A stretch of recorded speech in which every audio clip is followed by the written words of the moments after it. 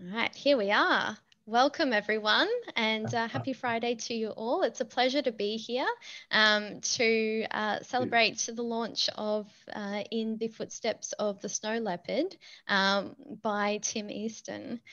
Tim is with us here tonight with Angela Pelk.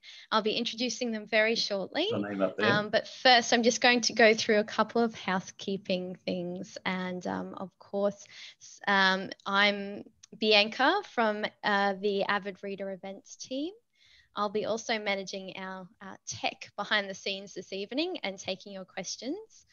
So thank you so much, everyone. This is a great turnout. It's just wonderful, wonderful to see everyone here supporting Tim and his book. Now, before we get underway, just as I mentioned, a little bit of housekeeping. If you haven't attended a Avid Reader event before, there's just a couple of points that I'll go through.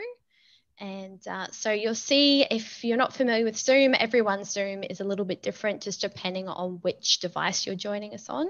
But there is a chat function that you can use to communicate with your host, myself. And when we call for audience questions, I will do that in the chat. And this is where you can just reply to me and you can type them in and then I will read them out aloud at the end when we get to Q&A. But please feel free to send through your questions at any time.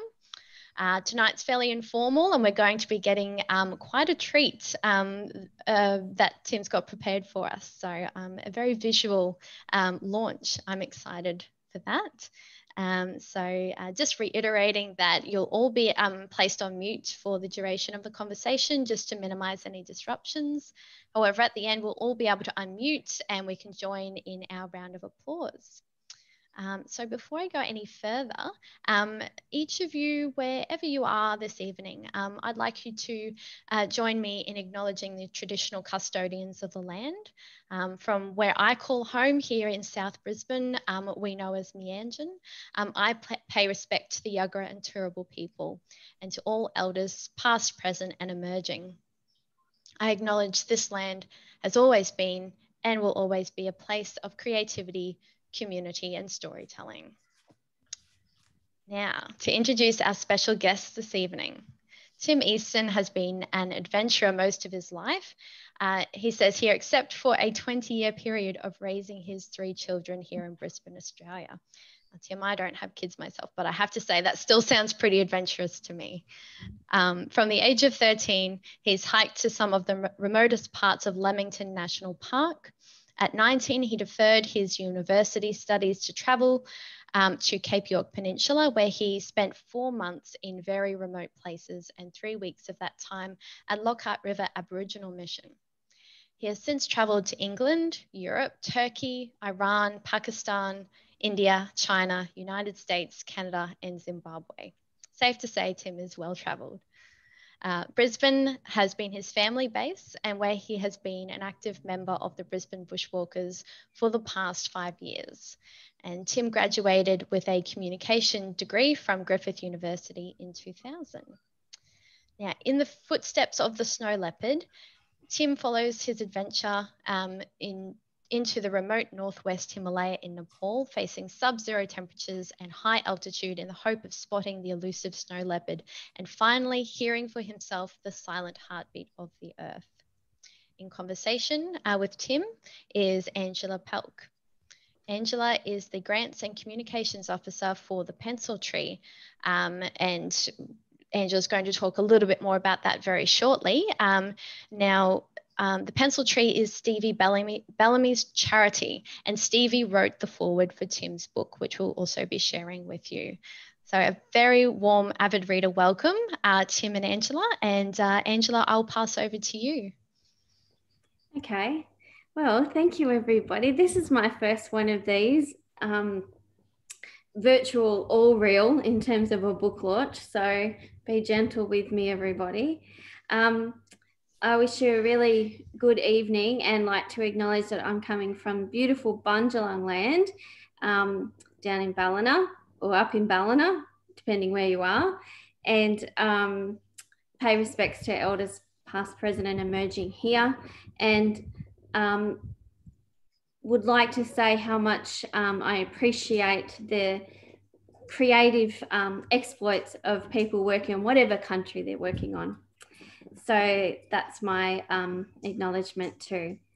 I've been asked to represent Pencil Tree tonight as in place of Stevie, and I don't do him justice, because as Tim can attest, he's a very charismatic character, and his work with the Pencil Tree has been how we came to be friends, and we met up maybe 3 years ago. I wrote a grant, an unsuccessful one, but he held on to me anyway, and we've been friends since. And so I've come to take on additional roles with Pencil Tree. If you don't know much about Pencil Tree, in the foreword that I'm going to read, it tells a little bit, but basically Stevie is all about representing and supporting underprivileged children through education. So that's the Pencil Tree gig. It's based in Cabarita Beach, so connecting this tiny little beachside village with schools and children's homes in India and Nepal. So that's that. So if you're happy for me, Tim, I'll just go ahead and read the foreword. Yeah, go, Angel. It's great, yeah. So this is direct foreword by Steve Bellarmine. It says, "The sheer magnitude of the mountain vistas and the warmth of the local people of the Himalayas touched me in a way that is hard to describe. I've been traveling to the mountains of Nepal and India for over 20 years, and I'm delighted that my good friend Tim has been similarly captivated. These days, my time is spent more in the foothills, helping needy children with educational programs and basic supplies through the Australian charity, the Pencil Tree, which was set up to assist the underprivileged children who live in this majestic part of the world. From providing pencils, exercise books and scholarships to private schools, to feeding whole communities and actually building an entire school in 2019, the Pencil Tree is determined to give these amazing children a chance of a better life that their illiterate parents could only dream of. Tim's book will transport you to a land of ancient culture and smiling, hospitable people, and maybe one day you too can visit and be touched by this special place. But for now, sit back and enjoy a good read and imagine yourself on this journey with Tim in a land that nourishes the soul and challenges you in every way. You're in safe hands. Namaste, Steve Bellarmine, founder of the Pencil Tree." Thank you, Angel. Yeah. Okay. Well, I have got a lot of photos that I could have playing in the background, and Bianca was setting us up before, and it takes over the whole screen. So unfortunately, I won't be able to see you guys, but I thought I might try and intermingle it because the photographs are really lovely. And rather than just looking at a picture of me and what's here, I think that I'll try and intermingle it anyway. So. Does that sound fair enough? And I've got about 5 readings I'd like to do out of here. They're short readings. It'll go for about 25 minutes. They're just parts that I found quite, I suppose, important for me and why I did it and all that sort of stuff. So, yeah. So I'll just see if I can get this technology to work. The images are on Instagram, by the way, and there is a website which has them as well. So, but anyway, I'll just see if I can get these photos up, and hopefully that's still up. And Tim, you can send us through your Instagram, so that way I can post it to everyone on the chat here and they know what it is. Oh, okay, sure. It's under my name, or now or at the end? Yeah. Oh, whenever you like. Okay, all right. Okay, yeah. All right, now I've just got to remember how to do this. Can you guys see that all right? Not yet. So okay. Just if you I got a screen share, the green button, then just select the window you'll be sharing from. Hang on, where's the, here we are, screen share.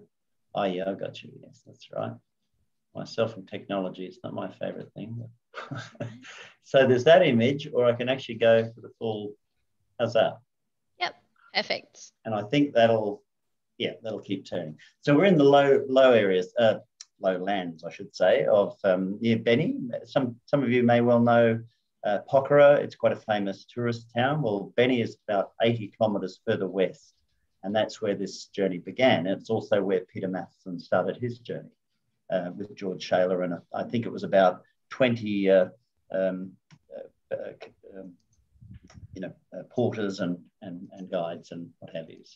So these will just play through the incredibly interesting images of daily life. And as I said, we're fairly close to civilization at this point. Anyway, I won't get distracted by the photos. I'll just try and go into some of the... I just wanted, first of all, acknowledgements, because many, many people have helped me to put this book together. So I just wanted to, firstly, the team in Kathmandu. I don't know if Giri Kiwal is with us, but he's the business brains behind Nepal Mountain Adventure. And without him, and there's a whole story attached to that, partly of which I do tell in the book. But it's also Dilip, my guide, and Apuna, my porter, who are just wonderful men that helped me get through this, very desolate country, very, very desolate. I remember reading about it before I left and sort of not really taking it on board until I actually got there, and extraordinary. And you'll see as we get further up into the valleys just how desolate it becomes. This is really quite rich country here at the moment. Oh, there's the Snow Leopard.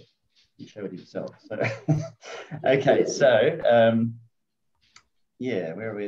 I also want to thank the many readers who read the first draft for me. It was a pretty tatty draft, and I look back on it all now, but there were about a dozen people that really helped me to make changes and move the book forward. Their feedback was invaluable in shaping the book, and to them, my heartfelt thanks. So to Anne Kemp, Libby Anderson, Annette Miller, Sandra Windsor, Shannon Bratton, Vanessa Orr, Robert Ahoon, David King, Sam Corman, Mike Mee, Tony Groom, Michael Meadows, Anthony Logan, Brendan Easton, Georgia Easton, and Imogen Easton. I don't know if they actually read it, but anyway, they're like children. Rita Tisdale, who's here from Denmark tonight. Susan Bainbridge, Ian Stevenson. Is Susan here? Susan's from the north of England. Ian Stevenson, Steve Bellamy, and Lee Jediah. So yeah, their input into, I mean, it was the best draft I could produce, and then I made modifications from that to go to a professional editor, which is also an invaluable part of any process of writing. So I've got a note here too, Rob Holden. He did the bulk of the editing. I also had some help from David from Jellyfish Creative. But David did the bulk of it in terms of, and I say here, it's fair to say that my creativity of writing is more my thing than the actual details of correct spelling, punctuation, grammar. I don't always get that 100% by any means. So thank you, Rob, for your patience and perseverance in all, about 80,000 words, this book. And also to Jennifer Hall from Jellyfish Creative for the book cover design, website design and alterations and final preparation of layout for printing. And it was her partner, David, who was also very helpful in terms of the editing process. And also very grateful to Tim Fisk, George Gummo, Peter McGlockie, and Victor Oddman for their financial support last year when I was wondering how on earth I was going to get this thing finished. And also to my parents, John and Diana Easton, that I owe this to. And I'm hoping my mother is tuned into this tonight. She's 92 years old in a nursing home in New Farm. But Ozcare, the place she's at there, we're going to try and get her zoomed in. So hopefully that is happening. And I owe a very last thank you and my grateful appreciation for their love and support over a lifetime. So this is the first reading. Is everybody happy with the photos just playing and me being in the background? Bianca? Okay. Sorry, I can't answer. I can't answer for everyone, but no, okay. Does it sound okay? Just me in the background. It looks fine to me. Good, good. Just go with it. Yeah, sure. It's a great medium. It's a great way to experience a reading. I think to have the visual elements. Sure. So there's a lot of earthy photos of potatoes and potato pots and vegetables. I just love the vegetables. I love the colour and the landscape. We've just had one of our attendees through the chat just pop up and say, it's working really well. Go for it. Good. Okay. Well, let's get going with it. Okay. So when I refer to Peter in this is Peter Matthiessen from 1973 when he did it. So Peter's journey was an opportunity for me to walk in his footsteps. I became very excited about this whole trip when I was there. It was actually on the first trip to the Himalayas, and just what he had done with, or the book he had written, which many of you may have read, and it's really an extraordinary piece of work. So it started in Beni and followed the ancient trails northwest that eventually lead to Tibet and Mongolia through many valleys and over 7 passes, ranging in height from 3,000 to 5,000 meters. The terrain is desolate but wildly exciting due to its remoteness, where cannabis grows to 4 meters, and in April and May, caterpillar fungus flourishes for the Chinese market that will pay upward of $20,000 US per kilogram. I've hired a guide and porter for this 24-day trek. We become good friends, and without their professional help, I could not have done this trip. Dilip is a man in his 40s and speaks very good English. He's the son of a British Army Gurkha, which in some ways connects us, as my own father was British Army and he had enormous respect for the Gurkha regiments that have fought against and alongside the British since the early 1800s. Puna is our porter, and he's as strong as an ox. He never complains, and at times is carrying over 30 kilograms. He is similar in age to Dilip, but alas, my limited Nepalese and his limited English prevent much verbal communication. However, I have the greatest respect for him. He does the lion's share of the cooking and carries most of the food and equipment. And between them, they bring sweet, hot, milky coffee to my tent at dawn when temperatures are minus 10 to 15 degrees Celsius. Our bond for this 24 days is important. We must understand each other, and I am pleased to say we pass with flying colours, and our respect for each other is solid. So just moving through the story. So we're about page 138, and this is day 7 of the journey. And we just had stayed the night at a little village, hill village about 2,500 meters. So we're starting to get up a little bit in an elevation. But I was very taken by the guest house there. And as we leave the guest house owner's very organized life, I feel appreciative for her hospitality, being so warmly received, and the way she manages her guest house, but also for the way she treats her 3-year-old daughter with such loving attention. Some of their furniture has hand-carved Buddhist symbols that remind me of the Nazi swastika when tipped at 45 degrees. This ancient symbol was copied and modified by the Nazis for their own hellish purposes. It has nothing to do with the original, an ancient symbol belonging to Eurasia, which encompasses 93 countries dating back to the 9th century AD. This tilted version can also be found on the Snow Leopard runestone in Denmark, dating back to the Viking era of the 4th century AD.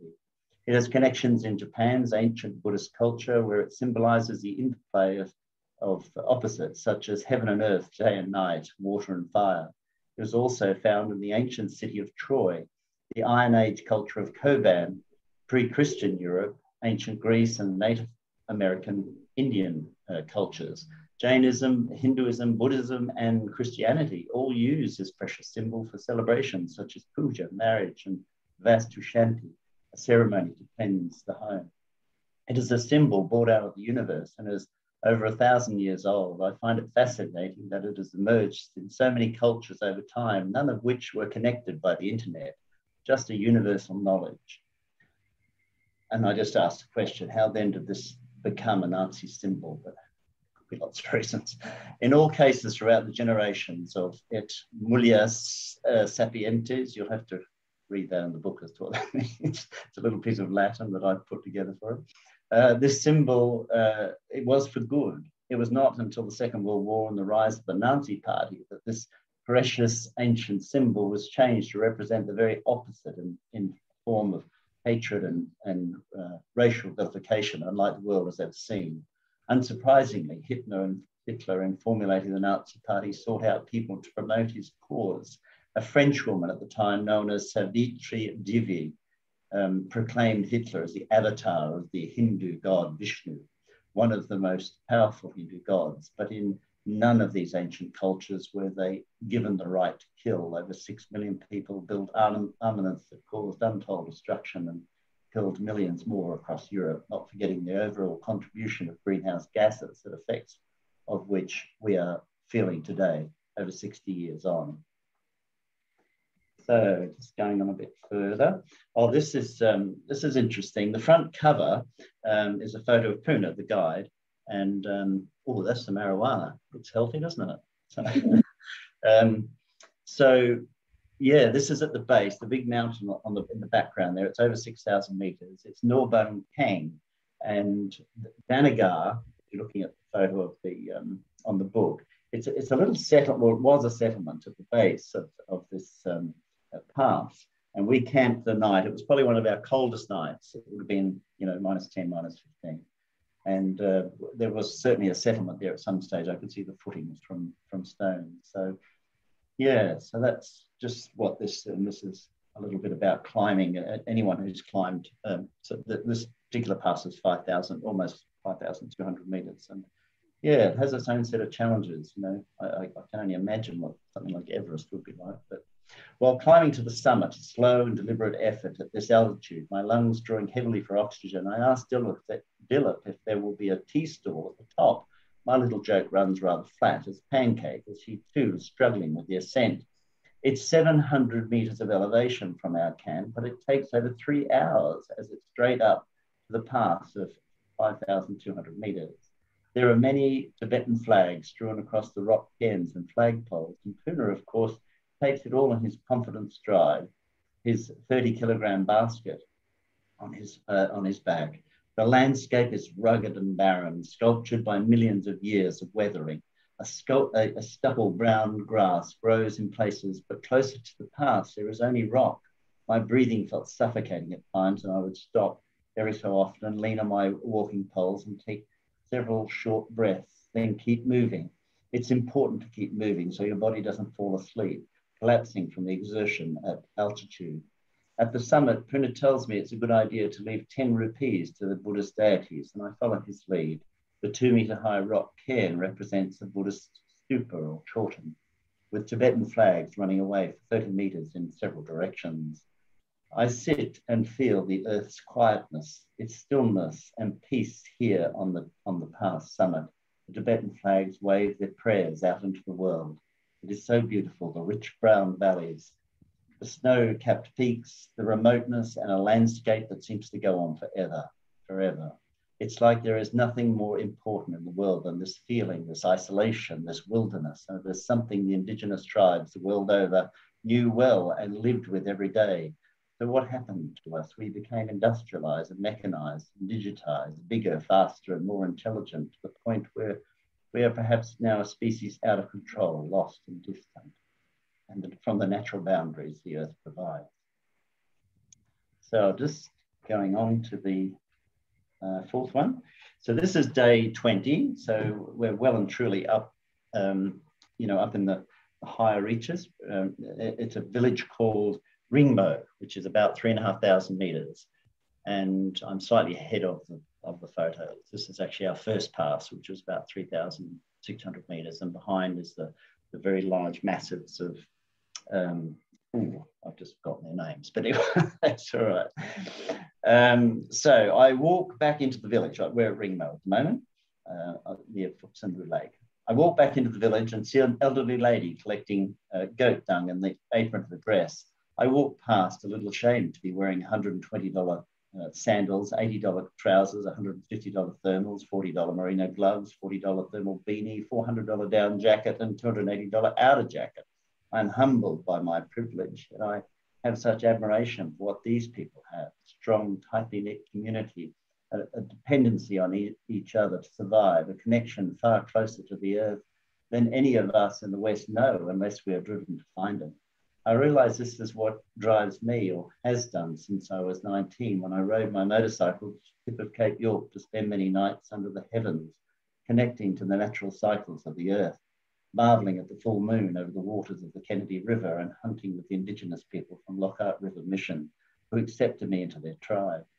Now, some 39 years on, my adult children flown from the roost, and I seek this solace again, this need to understand indigenous culture and to hear the silent heartbeat of planet Earth.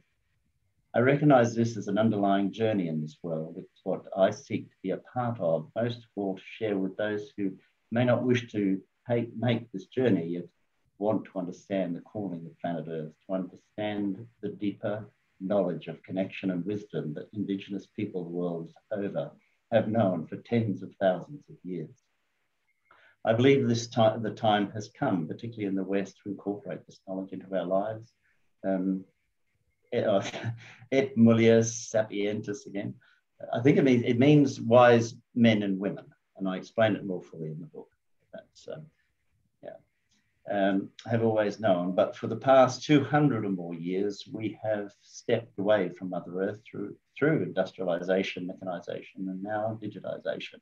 It's time for a quiet, peace-loving reformation to claim back what is our birthright as human beings, and may the Buddhist deities cheer from the balconies of Buddhanath, Mecca, St. Paul, St. Peter's Basilica, the Blue Moss, the Amman Moss. There's a whole list of them here. The point I'm trying to make is that it's the spiritual connection which these magnificent structures, the human structures across the world. And I've actually also got here the central deserts of Australia. I wrote an article some years back about the Larapinta and connecting and seeing the Indigenous Australian people on that trip. But that's another story. Okay, so, this is a funny one. So this is in Nepal. This is the last, we spent 2 days in Nepal, just sort of the final bit of the trip. And Nepal is a small town, and it's sort of hung on the side of the very steep country that on the foothills of the Himalayas. And it's also where these planes will land. It's about a 20 to 30 degree airstrip. And these little twin otter planes come every few days or a week, every week. And they land on this airstrip, which has got bitumen on it. I was most amazed to see that. That's only been in the last few years. And so anyway, this is the last day, the guest house. The guest house is large, but there are a few guests. A French couple with their 5-year-old daughter camp in the spacious garden, and a Hindu ceremony with 10 participants is taking place in the garden when we arrive. It is still going on after nightfall, a quiet and persistent process. I take great pleasure in washing some of my gear, including my boots, in the preparation for the plane journey to Kathmandu. Philip finds me a barber, so off I go to have this wildness cut and shaved from me. I cannot stay like this forever, the wild man from Robert Bly's I Am John. The barber shop is located among narrow streets that seem to hold every type of small business imaginable. The steepness of this small town requires the shops to be contoured. The barber shop is no exception. It has 2 levels, yet it is only several meters long. The barber looks at me with some astonishment. Perhaps he has never cut and shaved a Western man before. Perhaps he can't see the need, or perhaps he's just impressed by my bushy grey dusted beard. He asked me what I would like through a young interpreter, and I try to explain, short, neat and clean shaven, please.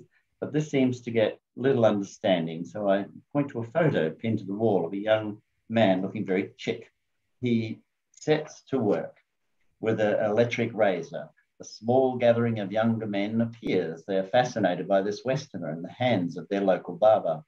They are genuinely interested, and they watch in fascination. And I try to keep a brave face, not wanting to disappoint the small crowd that has gathered. Eventually, the barber and I relax into a flow of this 60-minute process. The shave is the most interesting experience for me. He uses a cutthroat razor after he has removed the bulk of my beard with the electric razor, and then he takes his time using several hot flannels to soften and open the pores of my skin in preparation for the razor.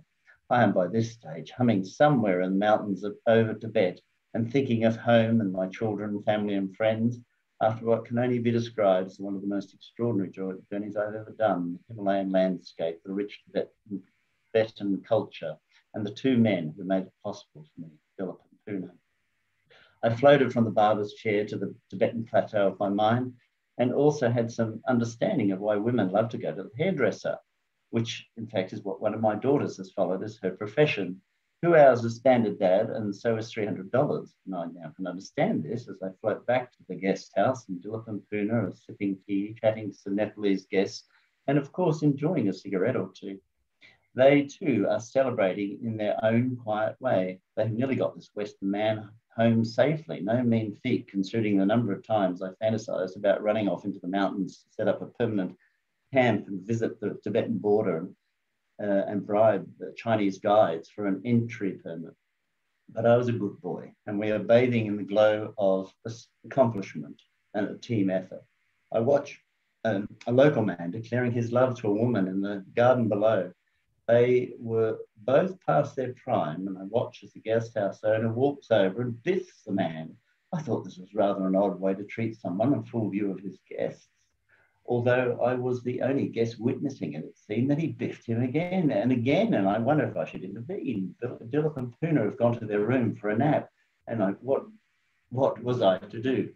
Fortunately, the guest house owner walks away. He had made his point. It seems he didn't think the man virtuous enough, as the couple were at least in their late 40s. Maybe this was requited love, but I thought the guest house owner was being rather brutal, and I found myself rather suspicious of him. His behaviour was not at all Buddhist, and thankfully we were only here for the one night. The guest house itself, however, was lovely, positioned high on a ridge overlooking the valley we had come from and the Himalayas unfolding beyond, all visible from the dining room. So that's all the readings. I just wanted one last thing at the end. It's a postscript just to explain that this trip in some ways is only, well, it's more than half complete, but yeah, the very upper reaches of Dolpo, which are quite tightly guarded by authorities, and you have to pay, I think it's about $500 to visit.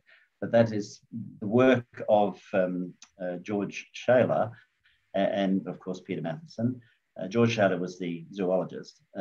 They put recommendations in after that trip that whole area should become a national park, and that is what has happened. So that's a good thing. But I would love to go back and finish that off. It would take about probably another 24 days or so. Yeah, that would be good. It's October 2020, and my original plans to return to Kathmandu in the northwest region of the Himalaya have been thwarted by COVID-19. Realistically, the opportunity to return will be when the vaccine has been developed, most likely in September, October of 2021. That might be a little ambitious in thinking that. In many ways, this story is not complete without Shea Monastery, Crystal Mountain, and Saldang in the upper Dolpo region, a very cold and remote place on the edge of the Tibetan plateau.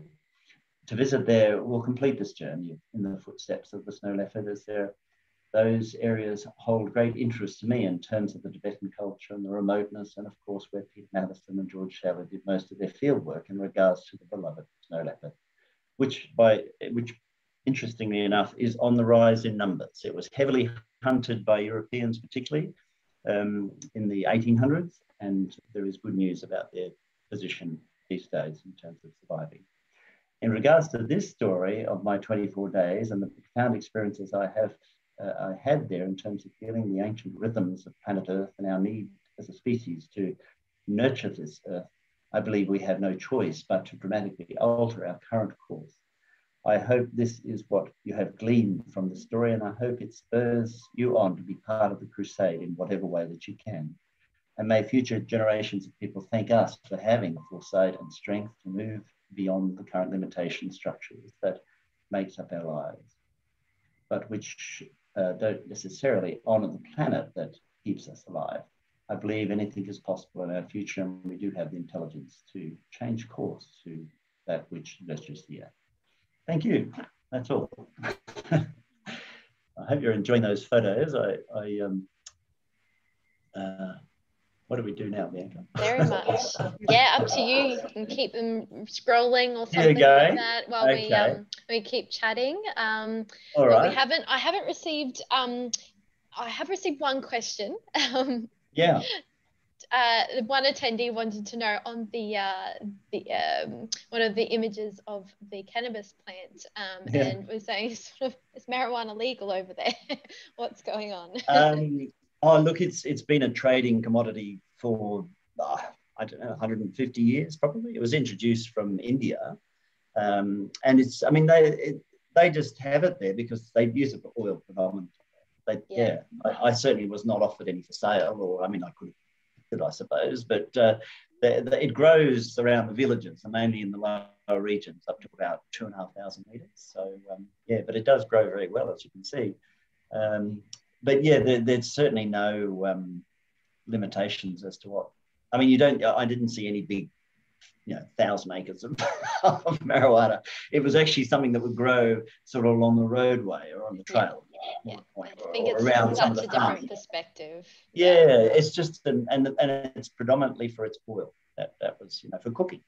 Yeah, very and probably for some medicinal purposes as well. Yeah. Well, that question has prompted another question, and they're popping up now. All of a sudden, everyone's had their immersive visual reading experience. It's like, okay, question time. Good. So, one attendee would like to know: did you actually spot the elusive snow leopard? No. I never saw one.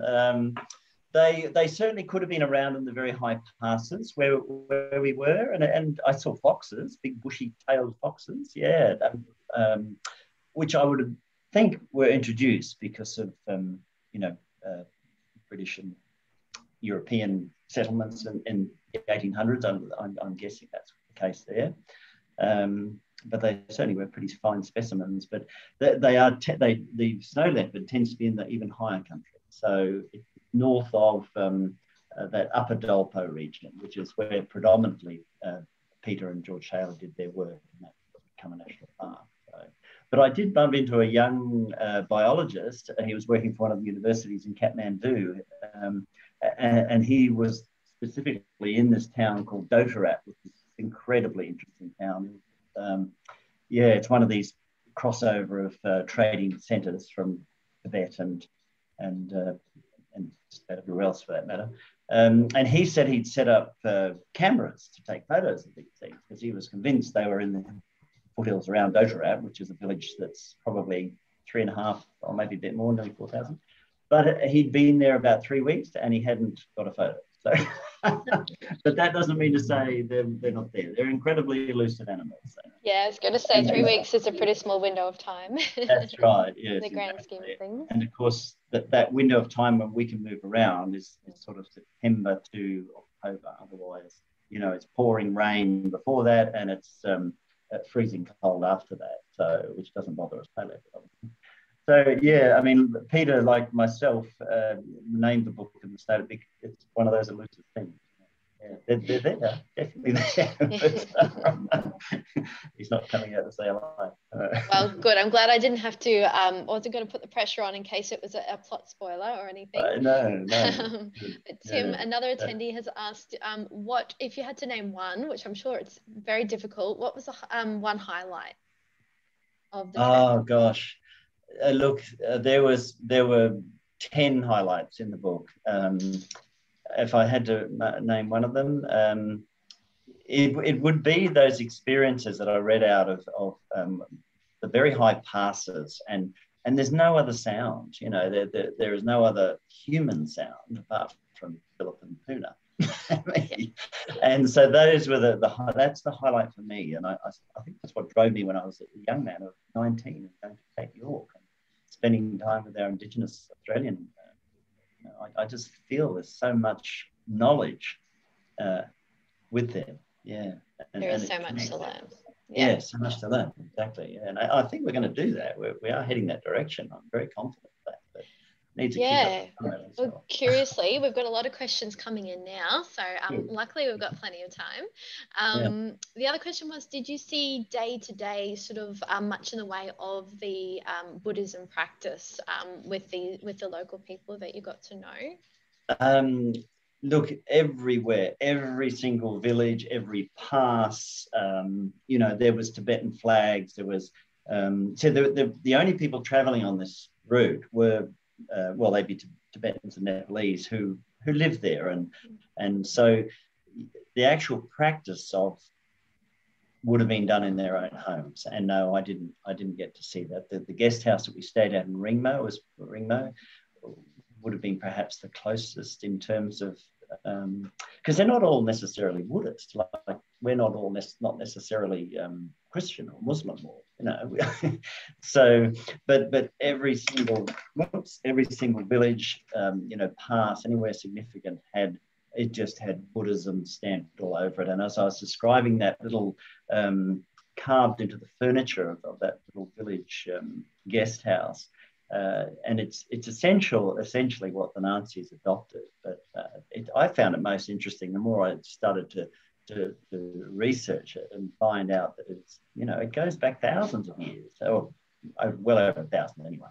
And so that you'd see that on the furniture, and you'd see just symbols of it. But when you say the actual practice, it's something I did prior to leaving on this trip. Was I went to Kopan Monastery. I was a 10-day. Kopan Monastery is set up for Westerners to learn about Buddhism.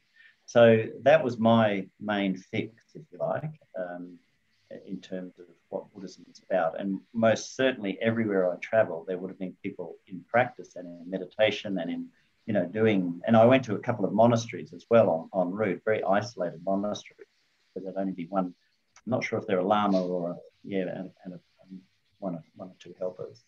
But it's you breathe it. You breathe Buddhism while you're there, and particularly that area. It's called Bon religion, which is a sort of, I'm not sure if it's older than Buddhism or it's just, but it's like a branch of Buddhism. And the Dalai Lama, not so many years back, might be 10 years ago now, he decided that should be very much a part of Buddhism, because he's about protecting the core of Buddhism, and there are certain parts to how Buddhism has developed that he doesn't want it included in how he sees it. But that's another whole story. But and every village you go into, particularly the bigger villages like Ringmo and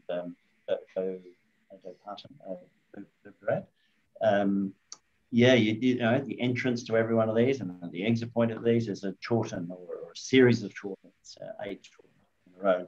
They're just a sort of stone structure that have been whitewashed and very beautiful. From a building point of view, they're very beautiful, and they're just so Buddhist. So, yeah. Well, we're really pleased we're able to share the photos. You're able to share those photos with us. Good. They say a lot. Yeah, they do. And there was lots of comments coming through just saying how stunning they are, and also the beautiful passage of text you read out. Something that stood out to me was where that image of the Tibetan flags waving their prayers out to the world. That was really I don't know really if people resonated. are familiar with what behind those Tibetan flags, but they're prayers. There's probably not 1,000, but several hundred prayers on each one of those, and they tie them up into places, in the mountains and significant areas and around the village and what have you, and they break up and fall apart over a period of months or a year. And the idea is that these float out into the universe. And the other thing you would have seen those stones, those mani stones. They're like an encyclopedia of Buddhism. That they would carve, and they would be potentially they're 2,000 years old, but they were too well kept to be that. They might be 200 years old, maybe at the most. But they were huge. They were called mani walls, and they were about 1 meter high of these stones about the size of your laptop, for example, or bigger, 2 laptops, and the intricacy in their carving, you probably would have seen it. I was just going to say, did you want to keep the slideshow going just while we're answering questions? I'm just aware that for the recording, anyone who's watching will just be seeing a static image at the moment and won't have those images in the background. Or we could just go back to your screen talking as well. That's fine. Another question, and it's more of a technical question. What camera did you use when you were taking these photos? And this is what people find really interesting. I'm not someone who likes to travel, particularly in a developing country like Nepal, with a big fancy camera. That was an S7 Samsung. All these photos are from. I love being able to take a snap, take a shot when I see something and put it away. I have a little pocket of my pants. And these things are interesting. They store corn and all sorts of goodies in there. Yeah, that's one thing I noticed was the corn is just phenomenal. Yeah, well, it's just one of those prolific crops, and now that I did see seeds drying, marijuana seeds drying or cannabis seeds, but not in any quantity. That was yeah. There was a few other questions. I'm just going back to them now. Thank you everyone for your patience. Now, before I forget, I will also, Tim, if you could just read out your Instagram. Oh, sure, yeah. Well, it was my name, Tim Easton, and then we had to put a name on there of Going Beyond Expedition. So that's the call for it. But either one, my name will get it. All right. So Going Beyond Expeditions. Yeah, that's right. The idea was to actually get across to eventually into because there are apparently the attendees, someone said that they've tried searching and there's a couple of different Tim Eastons that pop up. So if there's anything that's specific for your chat, we'll go. I was able to find it. Yeah, just all one word, Going Beyond Expeditions. Yeah, okay, and that was with the idea of going into Tibet one day. Right, I'll pop that. Yeah, so that's that, and then the www one, you do have to be mindful that it has AU on the end, because apparently there's a guitarist in America of the same name, so you've got to have www.timeaston.com.au. Right, that's one that Jennifer has designed. So yeah, good fun. Yeah.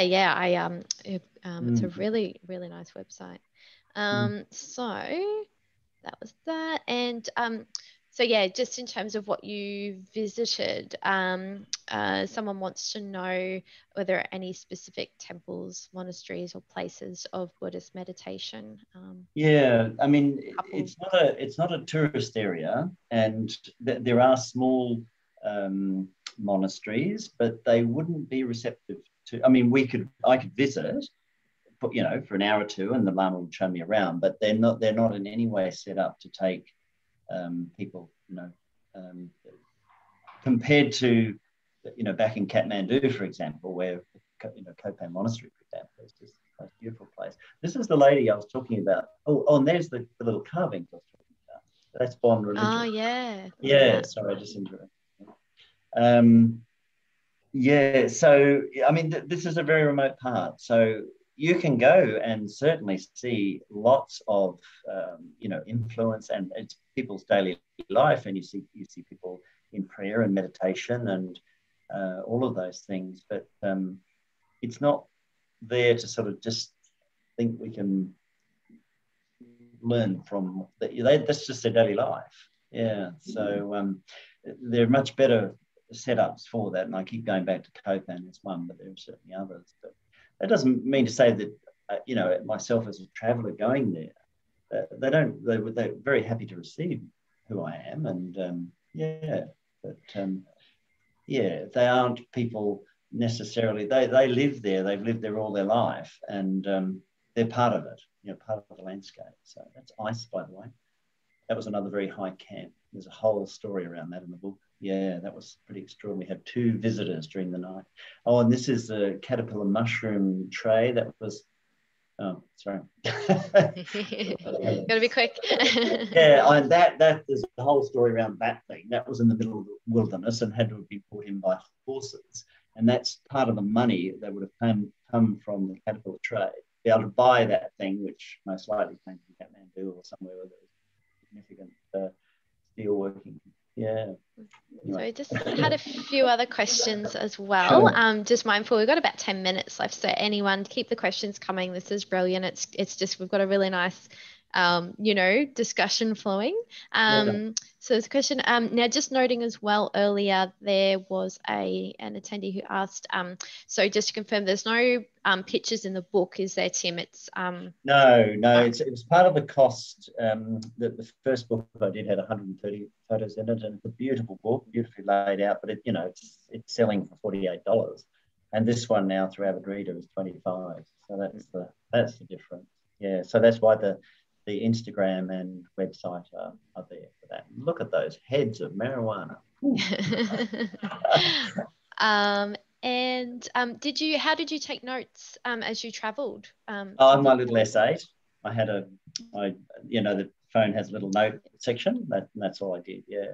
So, but the photos were a wonderful way of remembering and now this is inside one of the Chortens. So you talk of Buddhism and the influence within that's at probably several points of any village or any decent sized village. Yeah, there's another one. That's a Chorten. And inside of that would be Buddhist paintings and just beautiful, beautiful paintings and done by people who really know what they're doing. It wouldn't have been the villagers necessarily. Yeah, you really get a sense of just the magnitude, the depth of the landscape. Yes, yeah, and there's a lot of other things. It was an interesting question. Whoever said, was there one particular thing? And seeing these photos reminding me that's a ladder that you saw going up there. And they carve these things. And there's another one. They carve these things out of a tree trunk. And quite good forests as well. It's beautiful. You've seen the photos of forests in the pretty well in the lower, around the 2,000 meter, 1,500, 2,000 meters. So. Yes, but this is once again the entrance of, I think it was terracotta, and that's a money stone, and the intricacy in that. I mean, and it's got to be several hundred years old, easily. And these are, the prayers, the Buddhist prayers, and they just repeat and repeat and repeat. I found that really moving to see this, and that's what you call a money wall, because you'd see these everywhere, just everywhere. Even in quite remote places. Yeah, fascinating. And really, I mean, to carve something like that, you don't do that overnight. That would take months, and these women, they're preparing for winter, so they are hard at work. They don't stop. Yeah. And then, you see them with firewood, and you see them with that would have been fodder. And drying meat. This is all preparation. That would have been goat meat. Oh, this is a bit of a story, this one. You'll read about this. This is a guy who, very suspicious character, actually. I think he was wanted me to buy this particular shell. That's a very important shell to do for Buddhism, conch, which, of course, is in other religions as well. But so that's another story, very interesting. And then a man in Dotarap is actually jailed in one of the stories that I tell, because he's taken Buddhist ornaments to sell. Yeah, so, and that's a very sad story. Tim, I'm just going to jump in. We've just got a few more questions coming on, if that's okay for me to sort of field those to you as we go. Sure. So what influence did Peter Matthiessen, his book, have on your journey? That's a good one. Yeah. Look, Peter Matthiessen, he's an extraordinary writer. And one of his main reasons for doing that trip was he'd lost his wife to cancer, Deborah, to cancer. And that would have been about a year and a half or so before he decided to do this trip. And he felt he had to do this trip to I think the word is samsara. That's the Buddhist term to do with suffering. I've got this explained in the book, and it's to do with suffering, and we all suffer on various things. And I felt I had a story to tell a bit about suffering, and that's my samsaras in the story. So, so what influence? I mean, Peter's writing. Oh my goodness me, and his knowledge of Buddhism. I mean, he had 3 lamas and 2 doctors or PhD colleagues from America help him write that. So, and it took him 5 years to write that story. So it is the most remarkable, story to read. So it inspired me. The wildness of where he went was certainly a big part of that. And this idea of samsara, because I've had my share of that, and I felt I wanted to share it. So, yeah. And Peter's book is called The Snow Leopard? It's called The Snow Leopard, that's right, yeah. Interestingly enough, I was just checking today on Booktopia, they sell Peter's The Snow Leopard for $13.50, and they've got my book listed for $38.50. It's just ridiculous. So make sure you shop it out and read it as well. Yeah, hey. I have to read it Thanks to the spring. Yeah, that's it. Support your independent bookshops. Now, along here, there are vultures. This section of the story, there are vultures here, and I didn't know why there were suddenly approximately 30 of these things up and down the hillside. I don't know if you've ever seen vultures, but they are really scary birds because they fluff themselves up and they're huge. And they were feasting on a dead, it would have been a dead mule. And we watched them for, I don't know, probably wasn't even an hour, but it was just fascinating. They were up again. You would have seen them in the photos. They're quite well disguised, but they're big. And yeah, so I don't know, maybe it was further back. Anyway, that's one of the traditional. Oh, this little girl, her dad was very helpful to us one time, and yeah, I just sort of connected with her at breakfast. So. And then I had my camera. I gave it to one of the tea house guys, and he's there taking photos of me. So I didn't work out. Oh, no, that's burrell. That's what just on the left hand side there. The sheep is what or goat really. That's what the snow leopard will eat. Yeah, they're very, very good hunters.